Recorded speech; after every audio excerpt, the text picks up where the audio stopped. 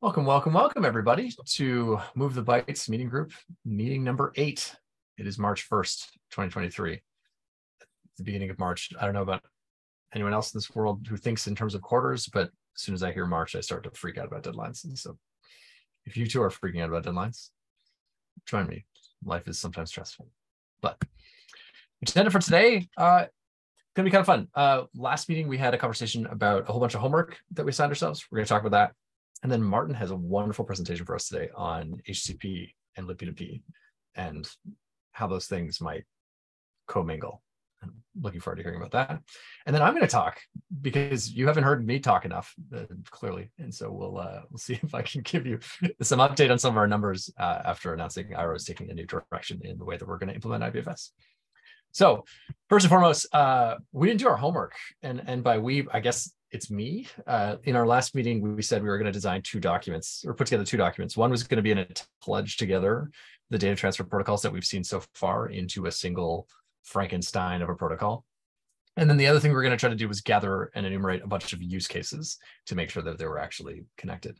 Thankfully, there's no teacher in this class, and so we don't get a failing grade or anything. We just, didn't do stuff. But I'm going to take it as a sign because I personally got super busy and I promised immediately after the meeting, I'll go make those docs. I'll put them together. And real on the real, it's March 1st and I'm stressed out about meeting quarterly deadlines and other stuff. And I'm sure a lot of you are. And so I think hopefully the takeaway we can take on this one is everyone's super busy.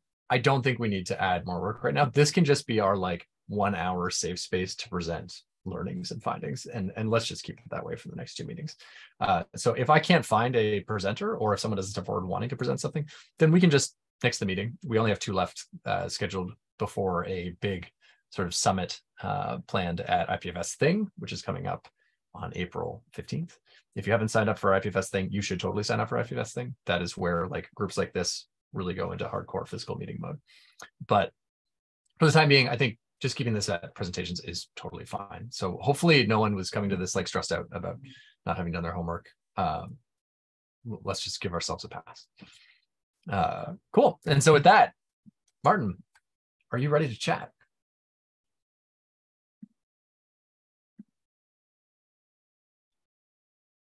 Give Martin some time to share screen. Yeah.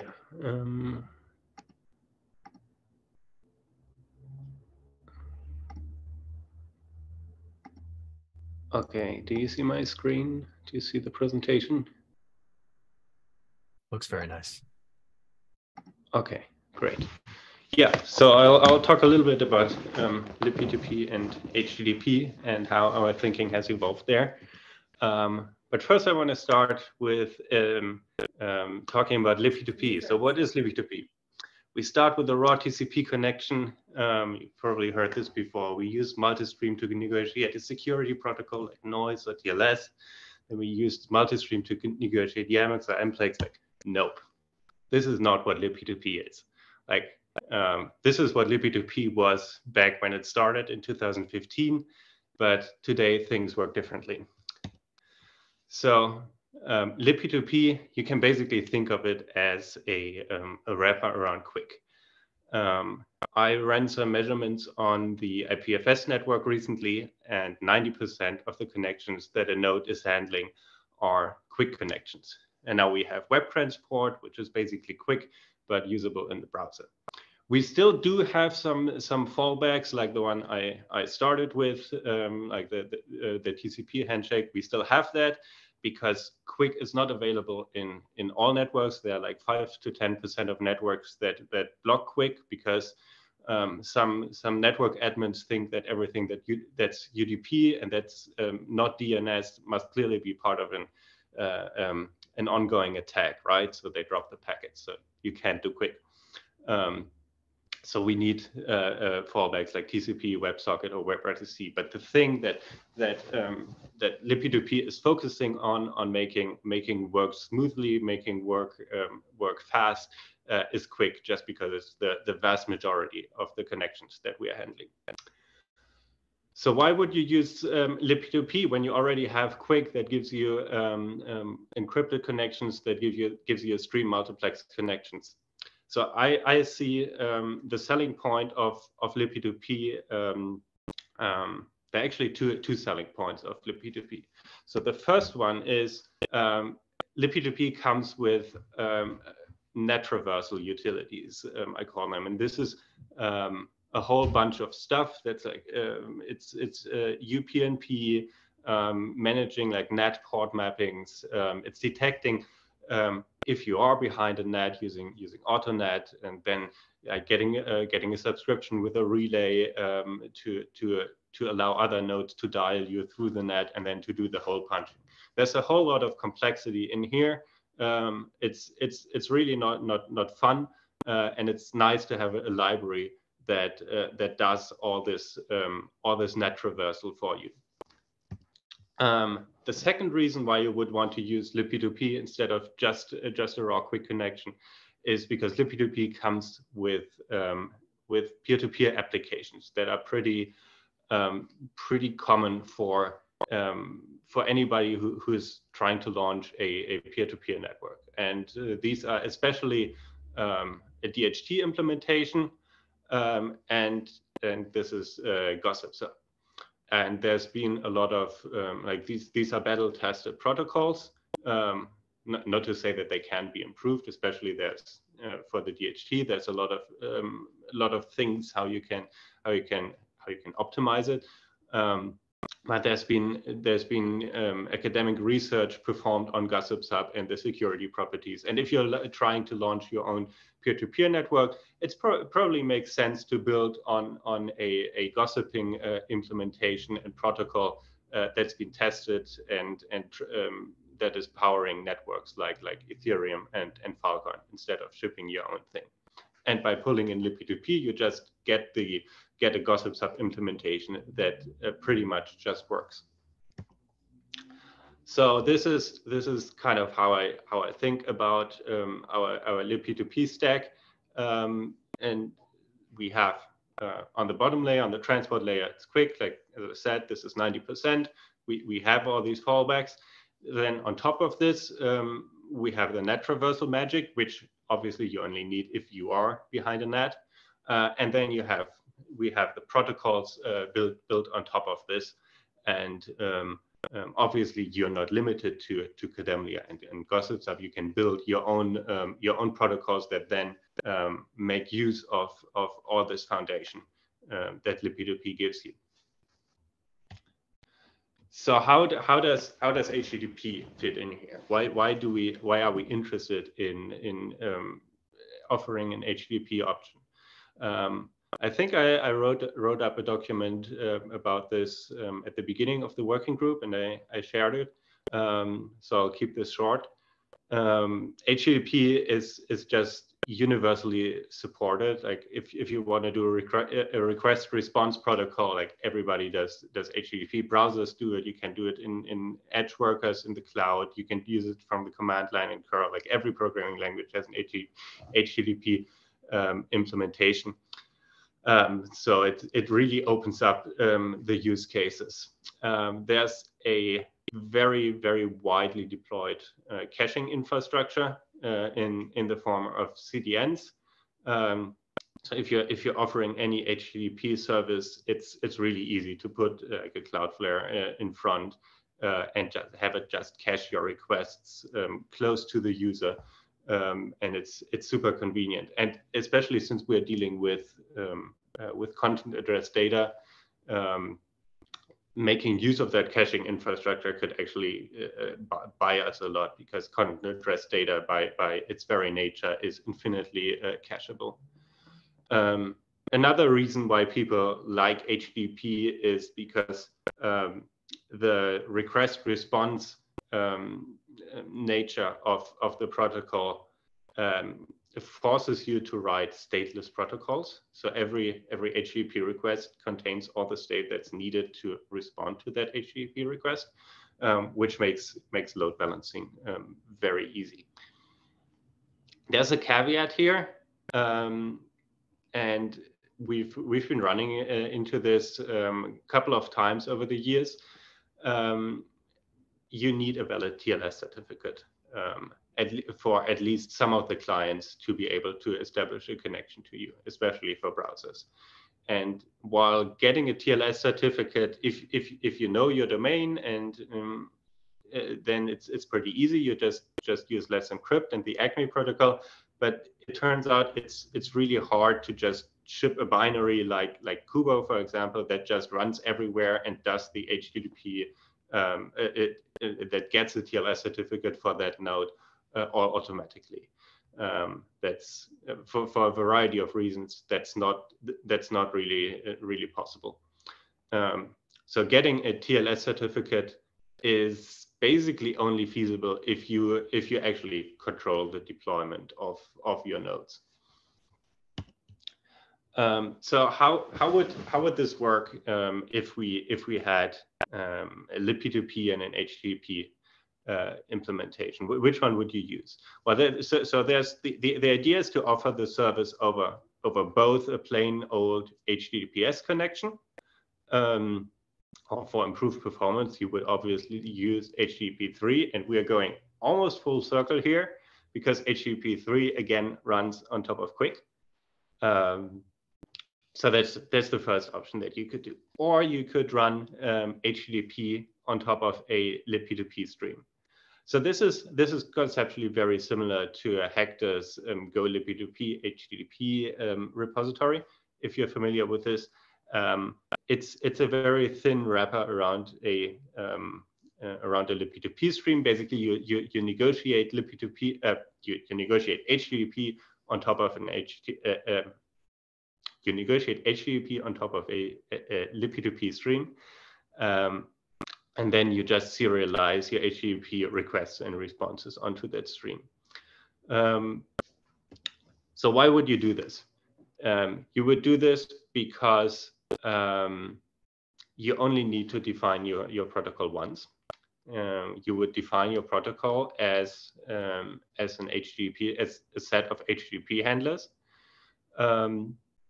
You put them into an HTTP server marks, and then you can, this is obviously using Go terminology here, and then you can pass your HTTP handlers to your HTTP server and to your libp2p node, and they will just serve it via HTTP or via libp2p. So what you get out of this is, well, first of all, it's easy. You just have to define and implement your protocol once. And you can now run HTTP services on nodes that are behind NATs and firewalls, and you get all the hole punching and NAT traversal magic that libp2p gives you. What about peer IDs? So we've talked about this a bit in the libp2p team, and there's nowadays there's something that we would consider, that I would consider an anti-pattern. Basically, it's you spin up a, usually it's a JS libp2p node on a website. You generate a peer ID, you perform one request, you perform like a few requests, then you go away. Basically, user closes the tab, and this peer ID is never seen again. Why is this an anti-pattern? Because, well, we probably didn't need that peer ID in the first place. I mean, don't get me wrong, there are use cases for peer IDs. For example, in Gossip's Hub, where you have like a network of long-running peers that are passing messages between each other, and these peers earn a reputation score by behaving in a good way. It totally makes sense to have like a cryptographic identifier for every one of those peers. But if you're just on a website and you want to download some, I don't know, some CID and then display it to the user, we don't really need a PID. It doesn't make sense to force users to generate one. That's why in libp2p and HTTP, we are making peer authentication optional. So when I establish an HTTP connection to a libp2p node, I don't have to generate a peer ID myself, and I won't know the peer ID of the server. There are HTTP handlers defined in the specification, so you can authenticate the peer and basically send it a cryptographic challenge, and like you need to prove that you have that you have knowledge of a certain peer ID. So you can do this, but it's optional, and I expect that most applications will not use this. Yeah, so we have a spec up in the libp2p specs repo. I'd be very happy about comments here. Yeah, let me know what you think.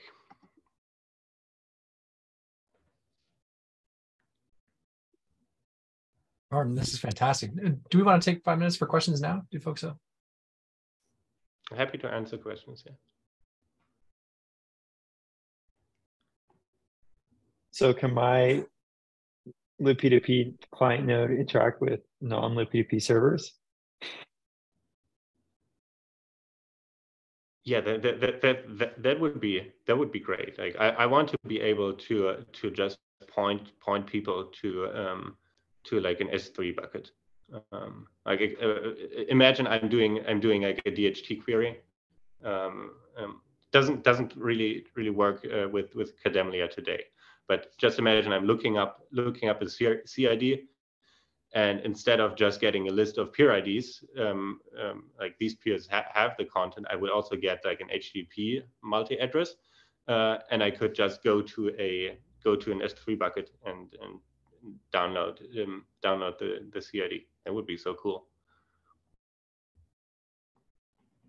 But you end up like missing parts of that, right? Because what's happening is you're turning, like, HTTP is being used as a transport here. And when you fetch data, there's generally some semantics around how that's happening, right? So if you have it and you tell me it's a CID, is it a block? Is it a graph? What is this thing? What do I do with it? Do I want all of it? How, if it's a range request, what does that mean for me? Like, it feels like there's like a second part. It's almost like how currently if you do like a libp2p multi-address doesn't include like fetch using bitswap or fetch using graphsync or whatever.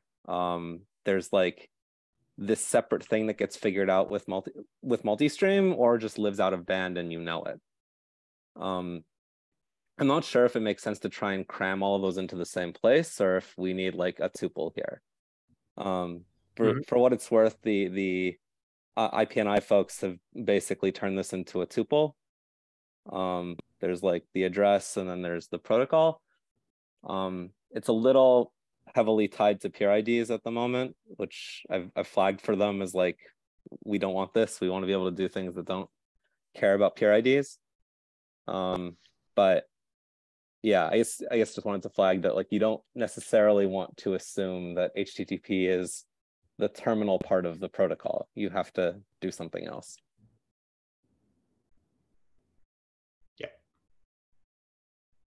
Yeah, maybe I can pull up one of my backup slides. How do I do this?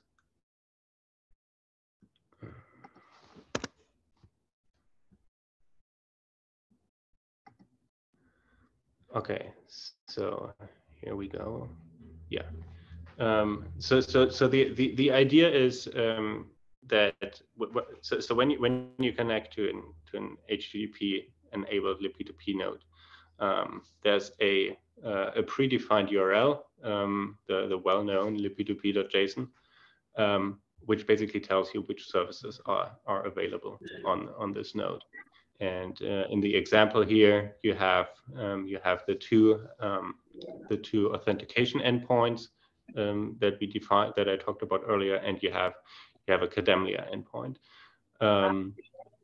So there would probably be a protocol for like what we're defining in this working group, a move the bytes protocol, and there might be multiple of them. And then when you want to when you have like a full multi address, you would need to know which of those protocols you're talking to. Like, is this the move the bytes protocol, or is this some kind of other data transfer protocol that's defined by somebody else? Just like had that slide in your back pocket, like, oh yeah, here's the answer. All right, I think we have time for one more question. Everybody else?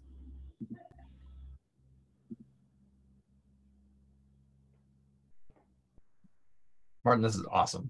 Much appreciated. I think it's really cool to see, and particularly to see your recontextualization of libp2p, or I guess a modernization of it, and particularly how that informs this slide, showing that you can just bring the libp2p protocol opt-in, Lego blocks to this just via this well-known libp2p.json support heuristic. It's really cool. Thank you. I think from there, I'm going to take over. And so, oh, okay. Hold on. Thank you. All right. So I guess I'm going to talk again. Let's see if I can make this. Can everyone see that? Do you see a slide? Okay, cool. So yeah, hi. I'm going to talk a little bit about IRO and our 0.3.0 release, in particular, the data transfer part of it, because this is the Move the Bytes working group. And so I thought it might be nice to just review some work that we've been doing over the last 2 months, and talk about work we have, like actual code we've shipped to date. We also have some design document work that's happening in parallel, and we're not going to talk about that too much today. Try and focus instead on the stuff that actually shipped and is actually measured, which I think has more bearing on this group.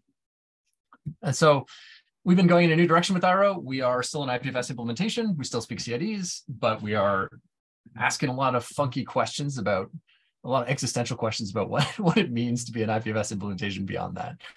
And so I think we're going to talk about the data transfer protocol. We're going to talk about how in our effort to build an IPFS-like thing that still speaks CIDs and gets up into an IPFS implementation, we're starting really, really simple. Today, we're not talking about content routing. We don't have any mechanisms for like a deep thing. This is like a really small proof of concept around data transfer that is really focused on sending encrypted in the sense of encrypted over the wire, so TLS secured, verifiable, so we're using some type of checksumming Merkle proofing system data over the internet, right? And so we're going to do just really basic. Today, this is like a request response protocol that moves Merkle proof data through a secure connection. For that, we do have to introduce 2 new concepts that are in IRO that are distinct from the classic sort of UnixFS DAG-based approach that we see in IPFS today. And so I'm going to talk really briefly, not briefly actually, this will take a second. Part of this is going to just be talking about blobs and collections, which are the new primitives that we're working on in IRO. And then we'll talk about how that actually integrates into the data transfer protocol itself. So blobs are intended to be evocative of an object store or a blob store, which is, we're actually sort of trying to get away from the notion of a file. This is just blobs of opaque bytes, and that's IRO's primary thing of working in. And so down here we have this, I can't even see my own cursor. At the bottom of the screen, you'll see blob data, which is a 52 kilobyte blob of information. We don't know anything about it. You give it to us and we're going to hold on to it and we're going to content address it. At the top of this, we have something that should be familiar, which is a root hash, just as a CID, that this is the content address of this opaque data. In the middle, we're flipping our hashing algorithm and our chunking algorithm. We're combining those and using Blake3 for both properties. We're taking the Blake3 hash of a blob, and Blake3 has some really interesting properties in the way that it builds its hashes. Specifically, it uses an internal binary tree structure to construct the hash itself. And the binary tree that is built, that builds up to the hash, is actually just metadata. In Blake3, you can throw that away and you don't actually need it, but you can also keep it and use it for verifiable incremental verification of a stream. And so this is analogous to chunking in the traditional world of IPFS, where there are actual chunks in Blake3. By default, they are 1 kilobyte in size, which is distinct from the 256 kilobyte default that we often see thrown around. And they are always binary trees. The interesting thing about binary trees in Blake3 is they are left heavy.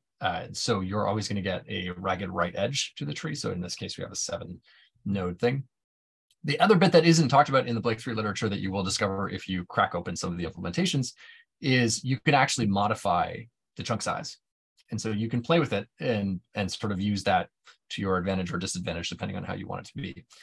And so this is that exact same data chunked using a 32 byte or 16 kilobytes chunk size. The first one was using an 8 kilobyte chunk size, which both of which are not standard to the Blake 3 thing. But the thing that's exciting about that is that they're equivalent.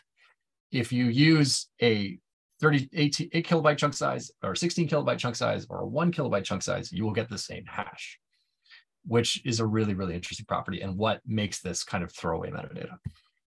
That property alone is sort of like very dark magic to me. I am taking the trust of people who are far smarter than I that all works. So if you have questions about how that happens, I can't answer that for you in detail right now, but we'll leave it to others to know more. The other primitive that we're introducing are collections. This is just a set that has named links. And so we have names, which are, the important thing to note here is it's just a flat list of, hey, we've got stuff separated on the left. The names are all just bytes. So if they are UTF-8 strings to you, that's fine. But in the world of IRO, they are just bytes that label CIDs. And so on the right, you have a CID. On the left, you have names. There's a one-to-one relationship. The collection is our only primitive for co-locating or collating stuff. It's a flat set. It's not a DAG. You can't put collections inside of collections. Actually, you can do it, but you shouldn't. And so collections are sets, as I mentioned. And now we're going to talk about how we use those two primitives to actually build a protocol. So here we have a provider and a getter. This is a request response protocol that is just sending, we have somebody who is making a hash available or a CID available, and then someone else is going to get it. I'm going to quickly try and, without a mouse pointer. Okay. So the provider takes the server role and accepts incoming connections. The getter takes the client role and initiates a connection, which can take one or more requests. Each request response uses a separate quick stream. So like on all of this, we are using quick under the hood for the whole kit and caboodle. Now the request is the Blake 3 hash of the desired collection of blobs. So I sort of skipped over it when describing collections, but we construct the CID of a collection the exact same way you construct the CID of a blob. It's just take the bytes that are serialized and then run them through the Blake 3 chunking mechanism. And the provider responds by sending the collection metadata as a bow verified stream. Bow is a library written in Rust by one of the authors of the Blake 3 paper. And bow implements section 6.2 of the Blake 3 paper, which talks about verified streaming. Verified streaming, in short, is all of those chunks that you saw. You can actually keep that metadata around, send the chunks and the incremental Merkle proofs for them to know as you are sending the data. You can get incremental verifiability from that. So this protocol is interleaving proofs and the actual data on the wire. And so you're getting, hey, this is the hash of the thing you're about to get. You're going to then grab that chunk, calculate the hash to that chunk. Everything's working great. I'm getting incremental verification based on chunk size through that metadata that is retained inside of IRO. Yeah, and so the provider sends each blob of collection in the sequence, so it's just going to iterate through the blob list. And so we're just doing whole blob synchronization here. This is really tough to actually see what's going on. Give me 1 second here. Move all of you over here. I don't know if you've had this experience of like sharing on Zoom where I have all of your faces on one side and then I can't actually see anything. Okay, anyways, so we have whole collection replication. That's all we're doing. And now let's look at some numbers around how we did with that. And so keep in mind or not even that, let's talk about throughput. Here for these numbers, we did a 1 gigabit per second link. So we have this whole thing capped. We're doing 0.5% packet loss and 20 millisecond latency. And so we're simulating all of that just to get a general sense of like how things are going on a 1 gigabit connection. In this case, we have a single provider and a single getter on the top. We've got IRO producing, coming in at 0.65 gigs per second. And a raw HTTP connection is able to almost completely saturate the connection at I can't actually see the number, 0.96. And then on the bottom, we have just that exact same scenario, but now we have 10 getters getting the exact same content from a single provider. And here you can see a sort of like 2.23 gigabits per second. The max here at the bottom is now actually the total sum of the connections. So that should actually be 10 gigabits per second. And you can see that HTTP can really naturally saturate that. HTTPS has a big drop. And I think this is one of the themes that showed up for us in this early analysis. HTTPS actually costs you more than you'd think. And we're really sort of surprised by how much, like, obviously we're in no way against the idea of having TLS, it's crucial, but there is an overhead to be paid in terms of having TLS support. And then obviously for us, what we're excited about from these numbers is this like one-to-one getter. We're getting within striking distance of HTTP TLS. And the thing that's exciting here is IRO is doing the additional work of Merkle verification, right? So you're actually getting, hey, over the wire, we're incrementally verifying that that data coming back to you is the data that was promised by the CID that you asked for. Moving on. Yeah, so we have some constraints on the provider side that we need to look at, but we then sort of said, okay, how can we examine those constraints and how can we better understand where the bottleneck is? And Asmir on our team ran a thread per core experiment. And this, I apologize if you're not like wildly into proselytizing about Rust runtimes, but this is a thing that Rust engineers love to do. We did a experiment where we took the Tokyo runtime and matched it to a single thread per core and said, okay, let's try and see if that's actually the bottleneck, if the runtime gives us any advantage. And turns out in this world, we could get one provider, one getter to actually be faster than HTTPS while including Merkle verification. And so for me, this was like, you know, I was screaming through my own apartment saying, yeah, we're beating curl. It's just to like illustrate what HTTPS is happening there. It's an HTTPS server and then just curling that endpoint for the exact same data that you would be getting via IRO. And then on the one provider 10 getter side, we're also seeing that provider side constraint is not only going away, but we're now starting to beat HTTPS there as well, which is neat. But for this trick to work, for thread per core to function, you need SO reuse port, which is a kernel level instruction that allows you to have multiple, to redirect from a single UDP socket on your incoming connections. That is available on Linux. That is not available on all platforms. IRO has to target 12 platforms. So yay, we figured out that there's a runtime constraint, but the answer to that may not be as clear cut. It's just like do thread per core. But if you're in Linux world, you know, we have shown, demonstrably shown that we can actually beat HTTPS and do verification, which I'm like super fired up about.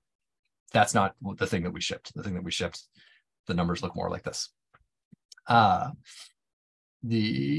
So next up is, okay, cool. That's all locked at a gigabit per second max bandwidth connection. What about if we go faster? So here, we're just trying to understand max throughput. And so this is a 67 gigabits per second link, which is like not really real, I guess, unless you're in some sort of data center, but this was like all being run locally. The 67 gigabits per second throughput number is coming from an iPerf measurement. And then here again, you can see that HTTP is able to get to 27 gigabits per second when basically uncapped. iPerf UDP, so just doing UDP sockets, is giving us something like 5.6, which is interesting for us because we're doing UDP-based protocols. But then I think the thing that's really wild to call out here is, again, that HTTPS to HTTP jump, right? Like here, you'll often use a 10 gigabit per second connection as a sort of like hallmark of like, can you saturate 10 gigs? Our test showed that like HTTPS has trouble saturating 10 gigs. And so even, and the jump just from transport layer security is like a really meaningful jump. And it's actually bigger than the jump from HTTPS down to IRO, which is sitting at 1.8 gigabit per second throughput, which is not great, right? We're capped at around 1.8 gigs per second in terms of throughput. And we need to understand why that is and how to improve that. But I think the thing that sort of really excited me about this was like, okay, cool, we can do a gig a second, great. We definitely can't do 10, but also we've learned a lot about what TLS does to this, like these like sort of bonkers, hey, can I do 10 gigabit per second links? And that sort of brings us to the sort of fundamental conclusion that TLS comes at a cost, which again should be paid. We're in peer-to-peer systems, but it's a helpful orienting number. But also like, why aren't we just going back and using HTTPS, which is going to give you 5.7 gigs a second and like use that in our thing? Why are we using Quick? We're really, the thing that we want to sort of call attention here is, while we're showing you numbers that are all measuring throughput, the thing that we're actually optimizing for is latency, right? It's a peer-to-peer system, and latency is the thing that we think we need to really solve for in a meaningful way. And so we're betting on Quick in a hard way because we think that a lack of head-of-line blocking and a much more latency optimized protocol is going to win out in the end. even if HTTP is the more mature thoroughbred of the networking stack, we think that over time, as we start to add more and more sophisticated measurements to this protocol, we will better understand that quick is the right bet. I think that's just a nice place to stop, where it's like, these numbers are great, or they're like fun to show and be like, cool, we've worked really hard to get into a position where we can now run these simulations at every single commit and meaningfully simulate and tune packet loss and latency. That has taken Asmir on our teams just like so much time.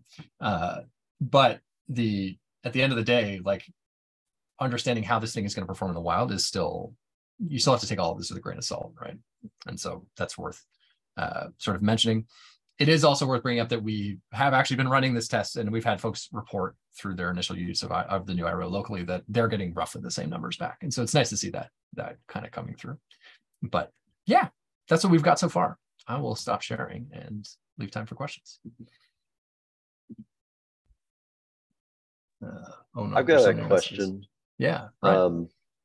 So, throughout the course of this group, we've talked a lot about like comparing to BitSwap, and overcoming that is the status quo. And BitSwap wasn't in your presentation at all, which is totally fine. But curious, like, is the motivation here with the new data transfer protocol to really like match or beat HTTP? I think you referred to that a little bit, maybe in your post on Slack, about trying to appeal to Web 2 developers. So I was wondering if you could, expound on that. Yeah, it's a really good point.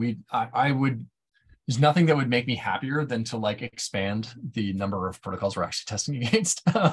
It is really, it's a real time investment to add to our test suite, like another protocol. I would love to do it at some point. It'll probably be anecdotal at first, in the sense of like just do a one-off and see at a specific release commit how we stack up against BitSwap.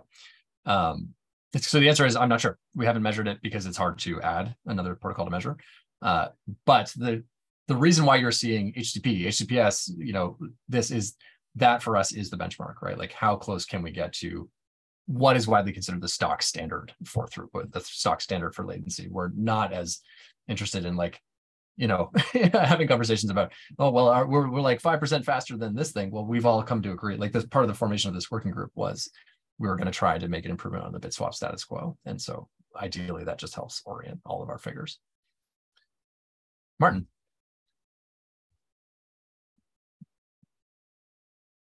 I can't hear you. Oh no.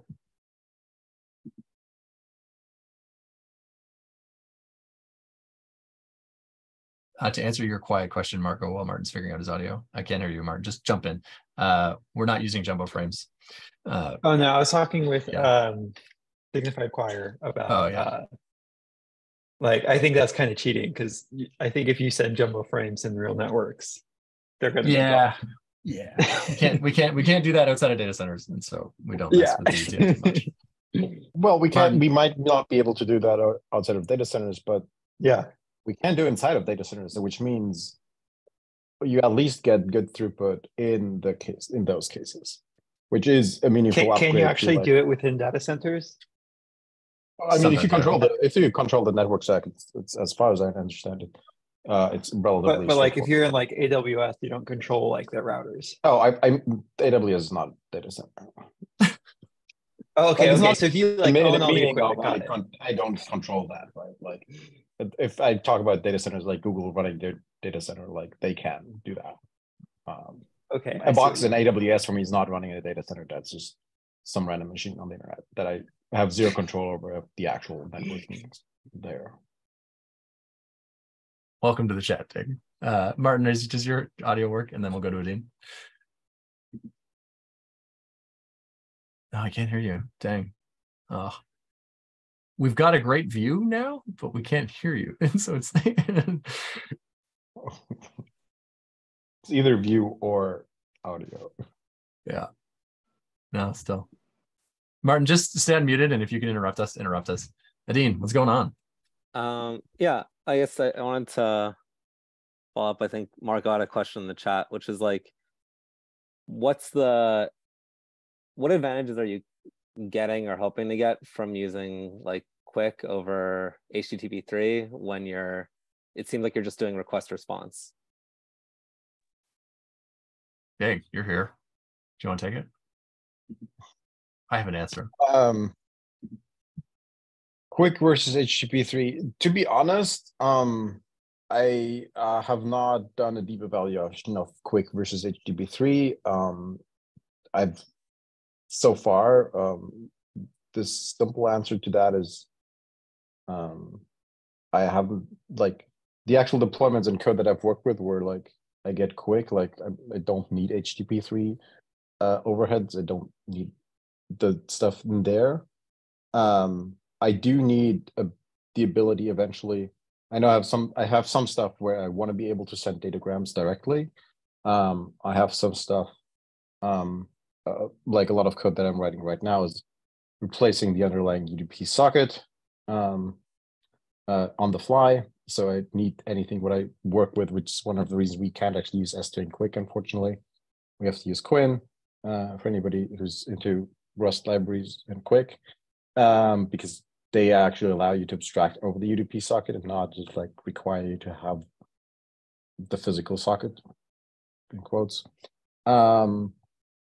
HTTP3 might be a real option eventually, but I for me the long-term solution is less things that were designed for the Web 2, quote unquote, because it is mostly a different target, and not more. But there's a lot of worlds where HTTP interop obviously has a lot of benefits. So this is not a decision against HTTP3. It is a decision mostly against HTTP2 and lower.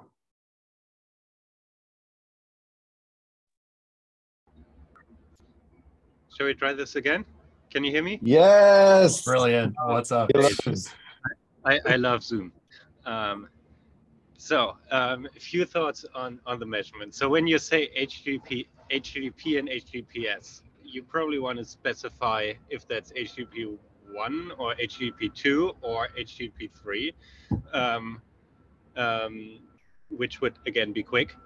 So that's one thing. Second thing, don't apply random packet loss. Like the 0.5% packet loss doesn't really make sense in the measurement because packet loss is not stochastic in a network. Packet loss happens when queues fill up and then are taken as an input for your congestion controller. Like stochastic packet loss just doesn't happen on real networks. Then regarding quick stacks, yeah, I'm also worried about how much of this is benchmarking Quinn versus benchmarking the actual protocol that you're using. You could try to use MS Quick.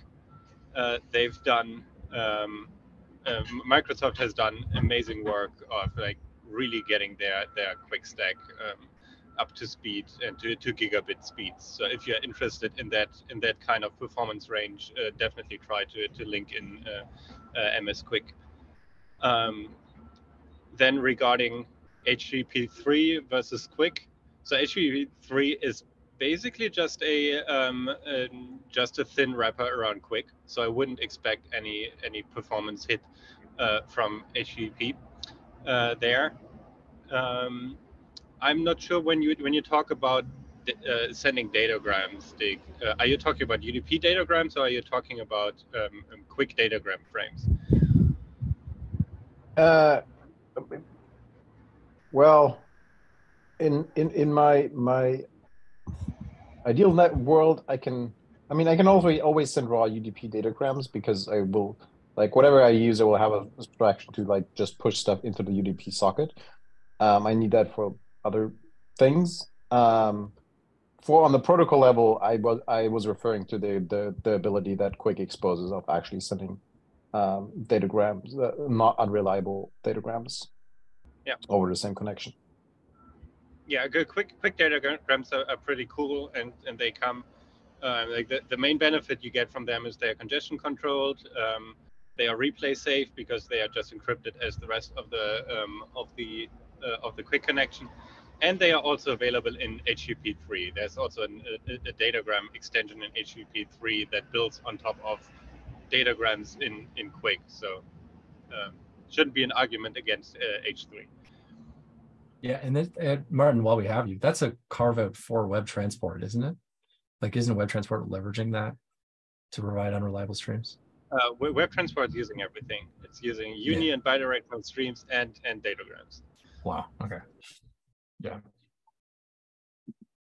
And I'm so glad you joined the call today, Martin.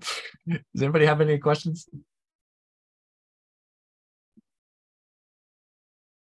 What's the actual state of HTTP3? I've been out of the web world for a while, so I haven't followed too much. Like, where is that? Like, a lot of the stack, like actual implementation stacks that I've seen, are still all like, yeah, there's work in progress for HTTP3, but like, what's the state of like servers and browsers for HTTP3 these days?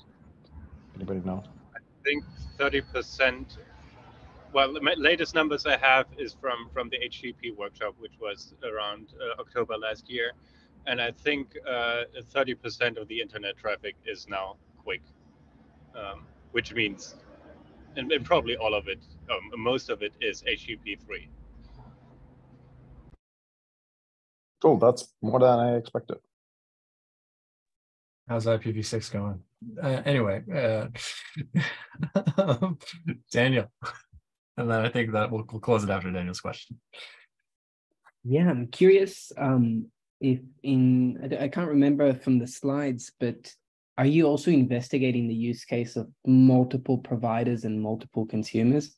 Or is that even like an area of exploration that is important for you?